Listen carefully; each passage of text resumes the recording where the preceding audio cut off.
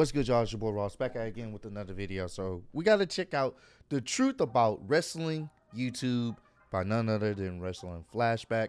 Apparently, he gave a few shout outs to some of the wrestling content creators on YouTube, and I believe he also shouted me out.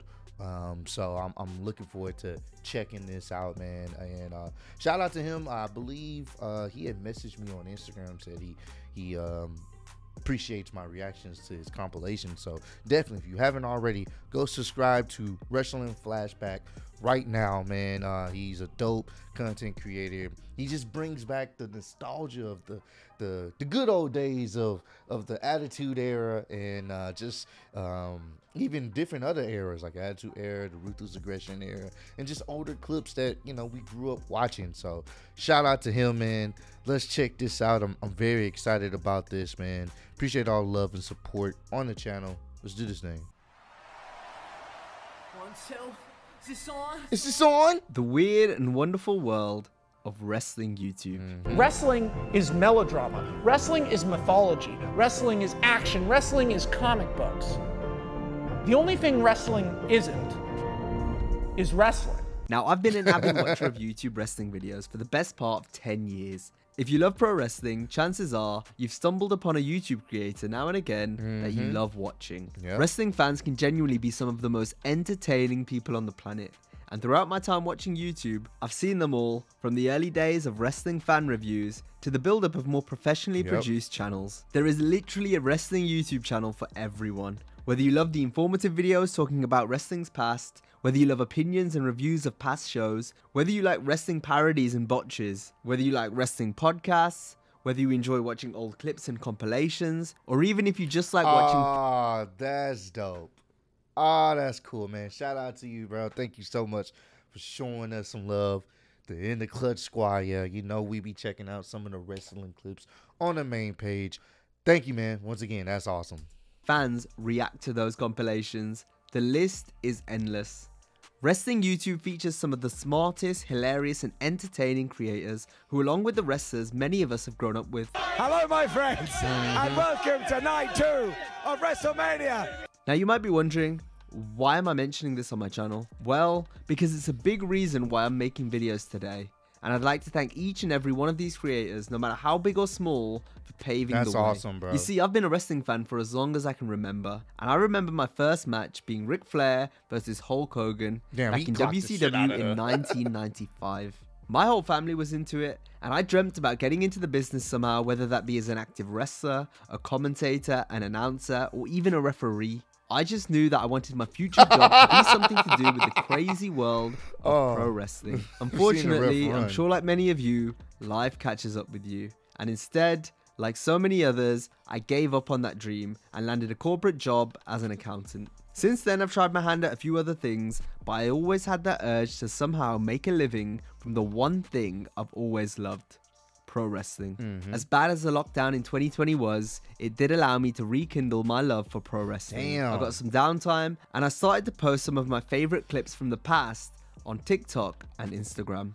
So I just started this TikTok page about 3 days ago. That's I'm awesome. already on 8,450 followers. We'll keep you posted. A year and a half later, these pages grew like crazy with hundreds of thousands of followers. And due to the high demand for YouTube videos, I finally decided to bring my videos to the platform I'd watched for the last 10 years in December 2021. Now I just want to say a massive thank you to all of you who've watched and shared the videos, because I've had over 30 million views and gained over 60,000 subscribers in just 4 short months. I just found one of the funniest wrestling videos I've ever seen on YouTube. It's called Santino Marella mispronouncing names. I gotta share it. I've laughed my ass off at some of you guys' comments and video reactions. We got another one on here. Yeah, we did check out your video on the main page a few months back. That was a funny one too, bro. Which have made it that much more worthwhile. Awesome, bro. Hey, that's dope too. You shouted me out too, man. That's awesome, bro. Dog, this video made my night. This video made my night, bro. This is great, bro. This is super, super dope, bro. Keep doing it, bro. Keep doing your thing, man. the wrestling community, we support you. You know what I'm saying? I know I support you because I know it takes time and effort to make these compilations, and you have literally brought some laughter to my day anytime I check out your vids, bro. Thank you so much, man. You're dope, bro. Oh, what the? Unfortunately, though, just like anything, all good things come to an end. I was no damn. longer able to monetize the compilation videos because they weren't deemed significant value add by YouTube. Now, as much as I would love to produce the content for free, there are a number of hours that go into creating any one video. Damn. So it just isn't sustainable for me to do so. But for those of you who still want the previous compilations and the new ones I'll be making each week, you can subscribe to my new Patreon. There's a link in the description to access all of those. But on the bright side, hey, I'm gonna find a link and I'm gonna pin it down below. I'm gonna find a link and I'm gonna pin it down below. Y'all, we gotta go show him some love on Patreon, man. He's making these clips for us, so I'm gonna pin the link to his Patreon as the first comment. We gotta show him love, bro. Like, this is something that we all enjoy, and the fact that he can't make money off of it, he deserves to make some type of compensation. So I'm going to link down the description of the link to his Patreon, and let me know if you've subscribed to him, man. Show him some love, bro. We need to help him out because he's helped us out with creating some dope compilations. I was expecting this to eventually happen, which is why I decided to supplement the videos with commentary style videos where I share my thoughts, opinions, and insights into certain topics in wrestling. Many of you seem to be enjoying those, which is great. So in the future, I'll continue to peel back the curtain and hopefully provide you with some valuable insight into the wrestling business that you might not have known before. So with that being said, allow me to introduce myself. My name is Ricky, and I've been working on Wrestling Flashback for the last 2 years. Damn. So in the second half of this video, I'm going to respond to a few of the Q&A questions you guys have submitted, and I'm also going to respond to a few hate comments, so that should be quite interesting. So Atif says, I want to thank you for the videos, respect for the support, and then who's your top 5 wrestlers of all time? Okay, so this is a tough one, so I'm going to go off the dome pretty quick and say Shawn Michaels, Bret Hart, Eddie Guerrero, The Rock, and it's a toss-up between Austin and Taker, but I'll give it to Austin. And that's my favorite, not best. I don't want you guys to murder me in the comments, so I'm not going to say my best quite yet. I might do a video on it though. So Arian asks, how do you come up with topics for videos? What inspires you to start a channel? What challenges you face? And what other YouTubers you watch? So the topics for videos usually come from my head. I go for a run every morning and then I just think of stuff off the bat. And then watching other videos, seeing how they're made, and then kind of just putting my own little twists on things. They give me ideas. What inspired me to start a YouTube channel, I actually started on TikTok and Instagram 2 years ago. So I literally just quit my job as a corporate accountant, and TikTok was like a big thing at the time. So I was like, oh, okay, everything's on TikTok. Let me just find some wrestling videos. And at the time, which is completely different to right now, there were literally no wrestling videos. So I decided to step up for the team, and I started wrestling TikTok back in, I think it was July 2020.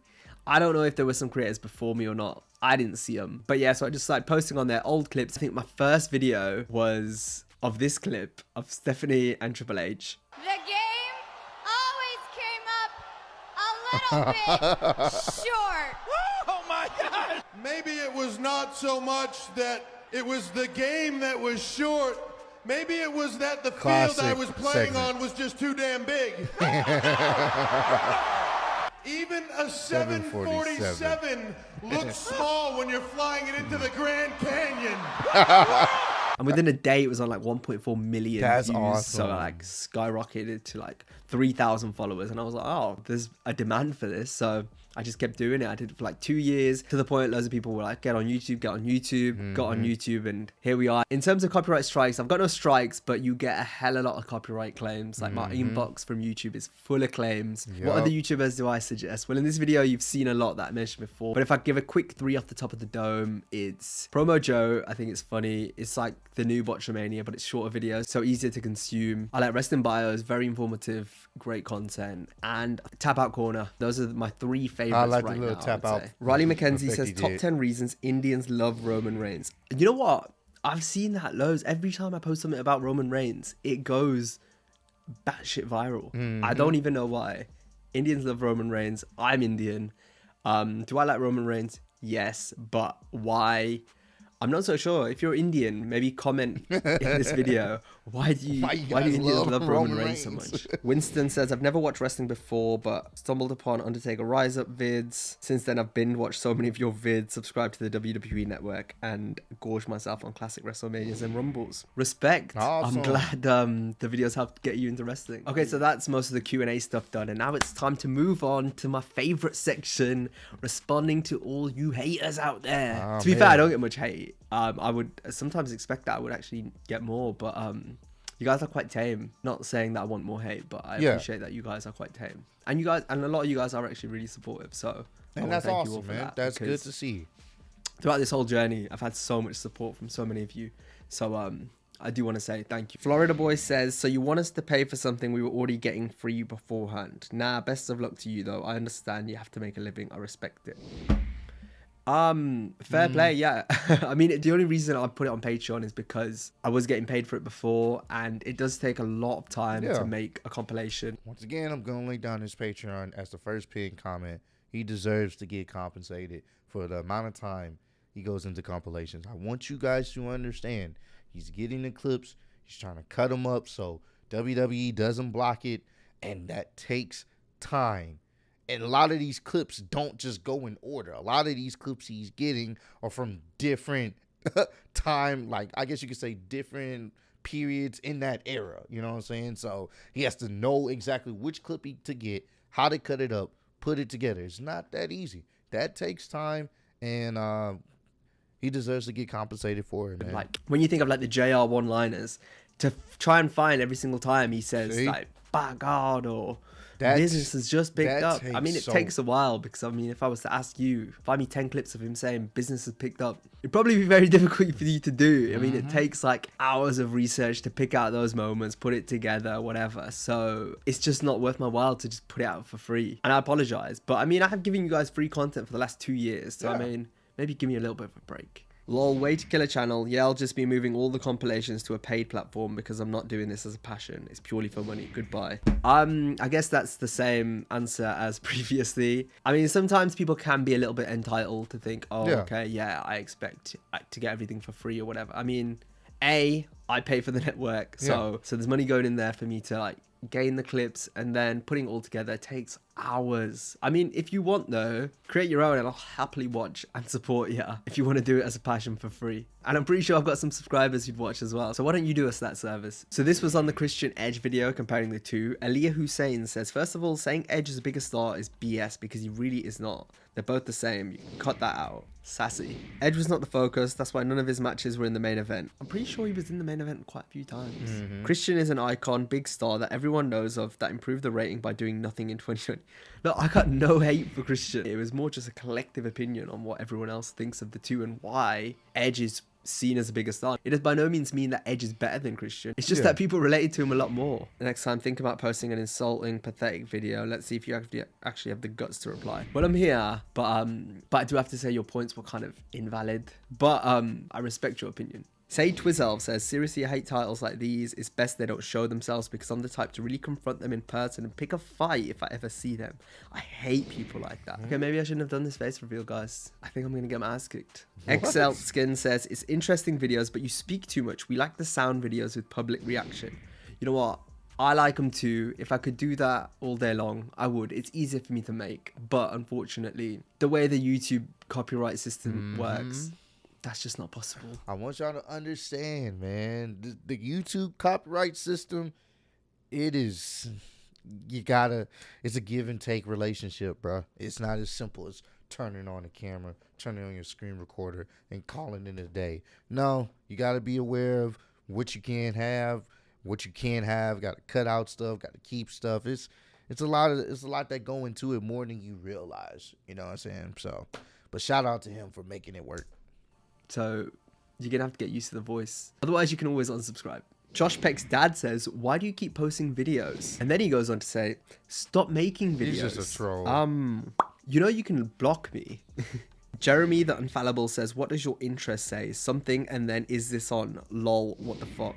Well, if you were a wrestling fan in the Attitude Era, one of my favorite entrance themes was the Triple H My Time theme. And that intro is actually the start of that song. I'll give you quick little clip. Hopefully it doesn't get copyrighted. 1, 2, is this on? Yeah. Stephen Harlow says, so what is the point of telling what is going to happen and then just show the clip? Well, I've got to add some context to the video, which is why I tell what happens. And if it was just all clip, then again, YouTube doesn't like that. That's reused content. So I got to add a bit of my own flair to it. He has to transform it. This voice. Versatile Wolf NWO says, no disrespect, but this whole list is wrong from start. Please delete the video. I can't even remember what video this was on, but fair enough. But fair enough. So yeah, there's not too much hate, but I think that just about wraps up the video. So thank you for taking the time to watch, and if you watch till the end, appreciate it. And yeah, subscribe to the channel, like it, tell me I'm good, tell me I'm bad, tell me whatever. I do not mind at all. Everyone has. This was dope. Definitely have to hit a like with this. I'm already subscribed to him. I'm gonna. Does he have the Patreon link in here? Yes, he does. I'm gonna link down, copy the Patreon, link it down as the first comment in the comment section. Show him some love, bro. Show him some love. He shouted out the In the Clutch page and my personal page. So shout out to you, man. Keep doing your thing, bro. You know the love and support will always be over here, man. So comment down below. Let me know what's y'all favorite wrestling YouTube channel to check out outside of me. I may not even be some of y'all favorite. Maybe y'all just like me. But what's y'all favorite YouTube channels to check out, wrestling channels to check out outside of me? Personally, I do like Parts of Unknown. I do check out Wrestle Talk. Cultaholic, definitely love some Cultaholic wrestling. Those are some of the main noticeable ones. I do like WrestleMania. Do check out some of the stuff outside of me recording. I know some people don't really too much care for his opinions on Twitter. JD from New York, I know a lot of people don't care too much for his opinions, but I do agree with a lot of what he says. You know what I'm saying? He can be a little extra, but I have been subscribed to JD for quite some time, and I think Polana Productions, a lot of people don't really care for his takes too much, but I do check out some of his stuff off camera as well. But those are some of the noticeable ones I can think of off the top of my head. I know there's plenty more, but comment down below, let me know, and definitely go hit up his Patreon and show him some love. I appreciate all the love and support. Road to 90K. Appreciate y'all kicking with me. See you on the next one. Peace.